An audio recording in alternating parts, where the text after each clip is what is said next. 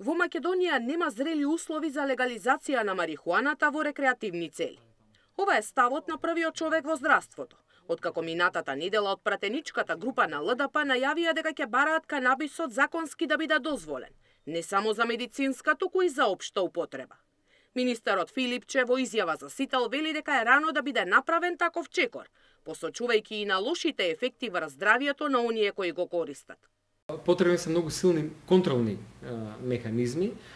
Точно е дека во Холандија има таква употреба и сметам дека промоцијата на туризмот е една од причините зашто тоа се прави. Меѓутоа сметам дека ние сме сепак далеку од тоа.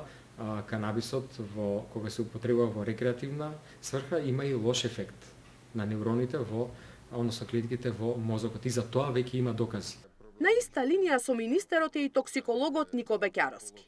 Вели дека има негови колеги кои се апсолутно против било каква легализација и дел со полиберални ставови.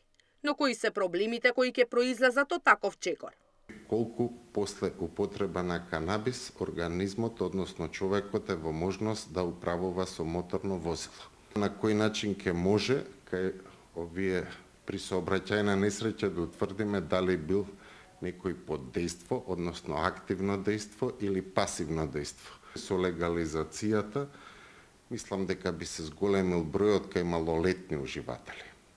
Во Европа марихуаната е легализирана само во Холандија, а во некои од американските држави каде е дозволена биле направени истражувања, дека за 6% е зголемен бројот на сообраќајни несреќи поради користење на канабис. За рекреативни цели не, но здравствените власти активно работат на полето за медицинска употреба на канабисот, кое во земјата е законски дозволено од пред 3 години.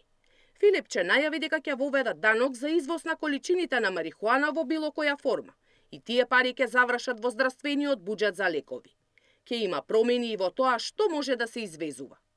Правиме и спреме на драфтот на законот за опојни дроги, кој што се менуваат некои делови во однос на употребата на канабисот за медицински цели. Пред неколку месеци се случи првиот извоз на кристали во Полска и тоа што сега следно ќе го дозволиме да се извезува цветот.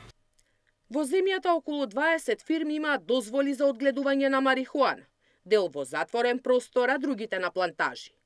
Сања Димитровска, Сител Телевизија.